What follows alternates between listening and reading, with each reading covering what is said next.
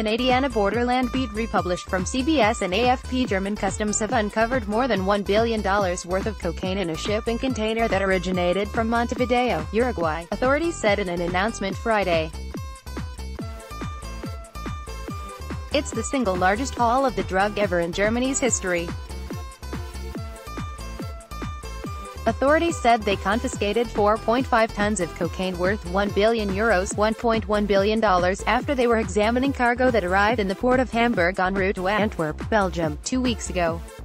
The shipment paperwork claimed it was made up entirely of soybeans. Instead, customs found over 4,200 packets of pressed cocaine and 211 sports bags. This outstanding success proves once again how powerful German customs fight crime, said Rolf Bösinger, the state secretary in charge of customs at the Federal Ministry of Finance.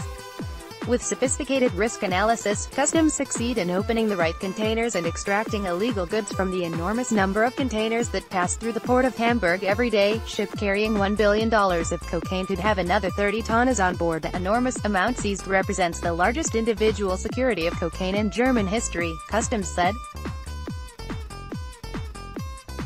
The cocaine that was seized has already been destroyed under strict secrecy and extensive security measures, according to authorities. The previous largest seizure of cocaine happened in 2017 when 3.8 tons were confiscated in 3 individual seizures. This haul comes more than a month after a cargo ship owned by J.P. Morgan Chase with 20 tons of cocaine on board, with an estimated value of $1.3 billion, was also seized. U.S. Customs and Border Protection said this was the largest vessel ever seized in the agency's 230-year history. Let's block ads. Why?